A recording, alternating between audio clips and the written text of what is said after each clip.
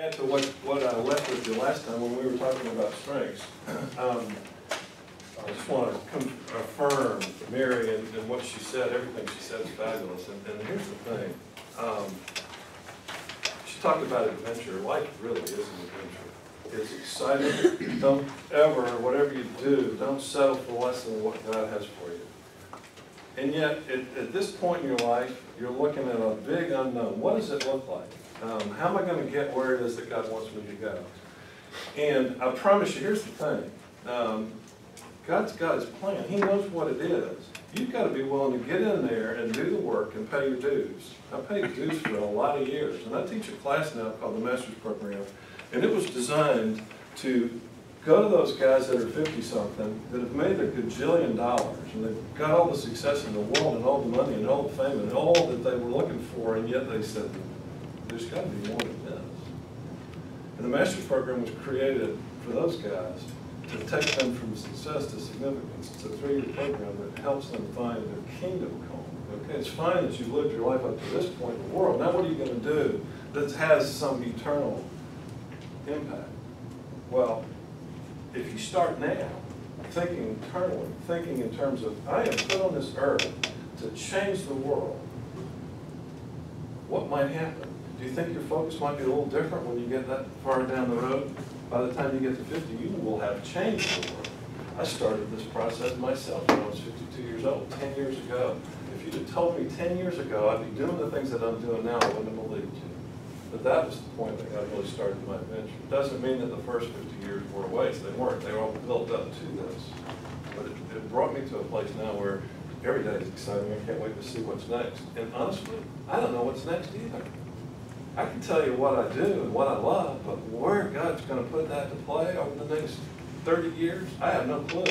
But I want to be like Moses. When I go out, I want to go out swinging. I don't want to go out full of vigor. That's what the Lord says about Moses. The Lord took him out at 120 years old, and he was full on when he took him out. That's the way I want to go too.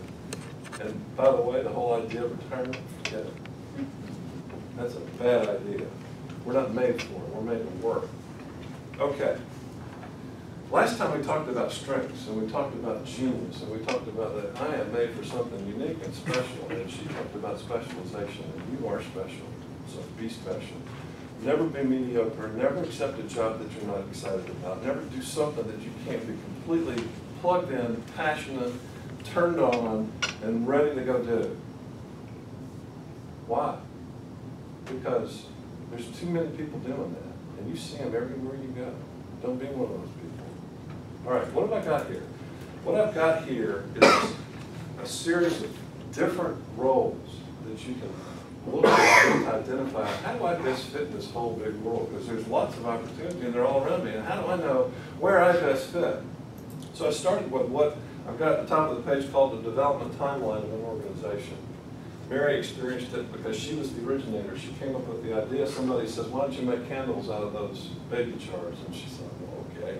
So she went in the back and she and her friends started making candles, and they sold these candles. And the next thing you know, she's got a multinational company making millions and millions of candles. Wow, who knew? Who knew indeed? Less than 10 years. That's crazy. No, almost 20 years. But it's still, I'm a little bit behind. Imagine what God could do. Well, God can do anything He wants to do. And He's got this. And He wants us to be excited about it. He said, I came that you have life and have it to the fullest. So don't accept anything less than that. Well, in this developmental timeline, you've got the original beginnings in the back room of a warehouse that's empty making candles. And then you've got to build a factory and get organized and build an infrastructure. And at some point, everything's humming along pretty well until you have a fire when your plant burns down. But the point is, at some point, you've got what's called an institution. Everything's running. Everybody's in their place, doing the things that they're doing, driving the business. She's still making deals and out there and leading the charge and building and growing the business. But her role has changed significantly from when she was first starting to make candles in the back room of that warehouse. She's the originator. And then you come along and later in the timeline of the business and you've got the organizer. And the organizer is the guy who takes the idea and starts to flesh it out and put it into a plan. And when he gets the plan in place and it's up and running and things are going pretty smoothly, he turns it over to an operator. So one question would be, where would I best fit? Would I best fit as an originator, an organizer, an operator? Nothing good, bad, or indifferent about any of those. They're just different roles. You need to understand which one you fit best in. In my case, I am that hybrid. I'm the originator / organizer. I'd take a good idea, but I'm going to make it better. And then I'm going to make sure it works, and then I'm going to pass it on to the next guy. But that way, I've always got things going. I'm always looking for ways to do things better. One of my strengths is a learner, so I am not learning something. I love TED Talks too. And I can't wait to hear that one. I haven't heard that one. I don't know how I missed it. So, learning, growing, expanding, looking for that next idea. Who can I influence? How can I change the world? You're going to change the world by the things that you do. You're going to change the world by the influence that you have on other people. That's called leverage. And that's what leaders do. Does that make sense? Okay. Well, then this concept came to me just in the last month. And it was straight out of Ephesians chapter 4, and where Paul was describing the different kinds of leaders in the church. And you've got apostles and prophets and evangelists and pastors and teachers, for the equipping of saints, to prepare the saints for the work of service. And in case you wondered, the staff-led church model is not the way God had it intended at all. And too many churches look more like a cruise ship than they do like an aircraft carrier. And what they should look like is an aircraft carrier. Preparing the saints, that's us, to be launched out to the world, to change the world. We're the tip of the spear. We're the only weapon God's got to change this world and to take back the kingdom. So if you think about why am I here, what did Jesus ask us to pray? He said, pray this. Our Father who art in heaven, hallowed be thy name. Thy kingdom come, thy will be done. Is that your prayer? Do you want God's kingdom to come? Too many of us think that that's somebody else's job, or that's God's job. No, that's our job. Thy kingdom come, thy will be done. Where? In me. And I promise you, when you start to see how God is going to use you to build his kingdom, you're going to get on a journey that won't stop, and it'll be so exciting and thrilling. You wonder how everybody can get on board this. Because that's what we're here for. So apostles. What is an apostle? Apostle is really kind of the originator, the CEO, the one who came up with the idea, the one who leads the charge. And what I'm doing here is taking a biblical principle and applying it to the marketplace, because guess what? Biblical principles work in the marketplace. And Jim Collins wrote a book called Good to Great. Every bit of that comes straight out of the Bible. In fact, every good idea comes straight out of the Bible because it's all in there. Solomon said, there's nothing new under the sun. There isn't nothing. I've never had an original idea in my life. This sheet of paper, guess what? Nobody that I know of has ever put all that stuff together at the same time. So you're getting it first. How cool is that? But none of it was original with me. Well, the combination is a little unique. And it's really good stuff. All right, the prophet. The prophet's the protector of the brand. So the prophet's the one who makes sure that the message of the company is getting out, that it's consistent, and that it protects the brand. You have a personal brand. You need to be sure you protect that personal brand, and then that stands for something worthwhile. Things like honesty, integrity, hard work, diligence, excellence. Whatever you do, do it excellently, but do it excellently. And if you can't do it excellently, get better at it until you can, or don't do it at all. Excellence is so lacking in the world today. And yet when somebody does something excellently, like make candles, guess what? They take over the world. It's no secret, it's no accident that Walmart dominates retail in so many ways. Why? Because they do things excellently. They're amazing. But the evangelist, pretty simple. He's the sales and marketing guy. He's the one that's out there selling the product. The pastor. Mary's got some pastor in her too. You could hear it when she talks about the concern and care that she's got for her employees. And the one thing in her heart is that she wishes she had more contact and had more ability to interact with them. And I promise you, when she goes into those plants, she makes sure she gets to meet those people. And she looks them in the eye and she talks to them, and they immediately get it. She cares. That's the pastor. It's also the HR department. It's the benefits. It's the ones who are there coming alongside employees. Imagine, and I hear this all the time about people who work for companies where you're just a number and nobody cares about you. It's painful.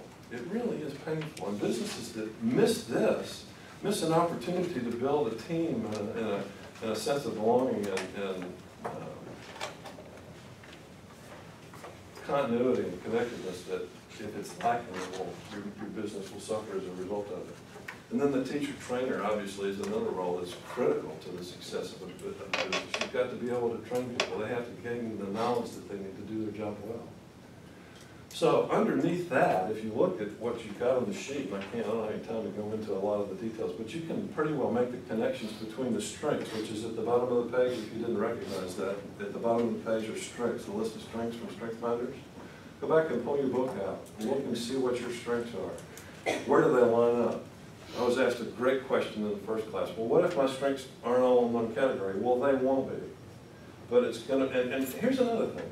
At different times in the different lives of different organizations, you may be on a committee and you may need to be the apostle on that committee, even though your heart might be somewhere else. I mean, roles need to be filled no matter how small the organization or the entity is. Those roles still need to be there. And if all those roles are in place and they're operating, then that organization has a much greater chance of success. And so you may have to fulfill different roles in different organizations that you serve. And your different strengths will come to the fore during that period of time. Any thoughts or questions? Simple, huh? It's all right there. In blue and white. Which one do you think you are most of? Oh, I know what I am. I'm a full-on prophet. And you know, it gets me in a lot of trouble because prophets aren't welcome. Because prophets are truth tellers. And so telling people the truth is not always what they want to hear, and they don't always like it. And yet it's something that's necessary. And so if you look, even these 5 things at the top really do kind of line up pretty well with those roles. And prophet comes right under originator organizer. So that's kind of where I fit. The thing about strengths is that I don't really worry so much about the strengths that I don't have. Empathy and mercy just really aren't there. I don't agonize over that. Why? Because God's got people with empathy and mercy out there doing what they need to do. And that's a good thing. That's not my role. Doesn't mean I don't care about people. Of course I care about people. But I care about people in a different way. As a maximizer, I can't stand the thought of you not becoming fully everything God made you to be. That just drives me nuts. That's what I want for everybody. Right? Does that make sense? Well, somebody who's empathetic and merciful is going to say, it's okay, you know, you're going to be fine, you know, God loves you, and it's all going to be good, so don't worry about it. I know you're troubled right now. It's okay, it's good, we'll get through it. Well, okay, I'll say get over it. Same message, different delivery. Anything else? There's a question. How open are you in your company with religion? So there's certain companies, Hobby Lobby, for example, very open about the faith-based business. Mm-hmm. How open are you guys in that capacity? I mean, I know Haverty's is open, pretty much 7 days a week, and so on. That's market-driven. That's understandable. But you see where I'm asking? Sure, absolutely. So it's a great question.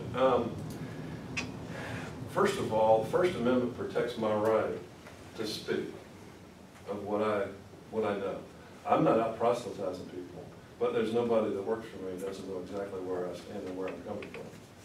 Fortunately for me, most of my managers, my direct reports are strong believers, and that's a great joy and a delight for me to be able to walk into a business and speak to them at a much deeper level. Some aren't, and I don't even bring it up, but I still use the principles upon which I stand to drive what I do.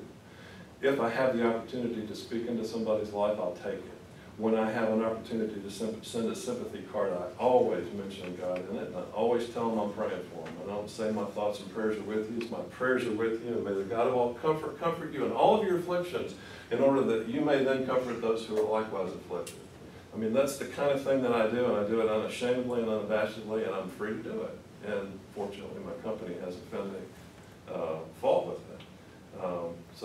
But as a First Amendment citizen of the United States, I have every right to speak. Now, that's not always recognized, and a lot of businesses think that there's some separation of church and state. I'm not trying to convert people, but I am trying to love them and show them what Christ loved them I think it's excellent. I just remember the days when I was in the military, we had a commander that had a Bible on his desk.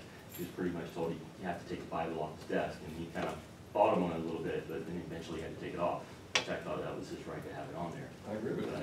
And I think if he took it to court, I think he'd win. Yes, sir. How long did it take you to start your business? I didn't start my business.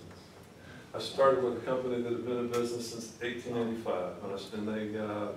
My dad gave me some good advice. He said, go to work for a good company, start at the bottom and work your way up. And that's what I did. And that was 40 years ago, and it's worked out pretty well. And the fun thing is we gain in responsibility, we also gain in freedom. And so the company gives me the freedom because they know I'm going to do my job to teach the master's program and take time off from work to do it, to come down here and share with you, to take a day off to do it, and those kinds of things, because they know that they can count on me to get my job done. So that's another dimension of working for a company that also wants to give back to their community as far as a great company. Thanks, John. I want to give Dot, who's looking at the clock.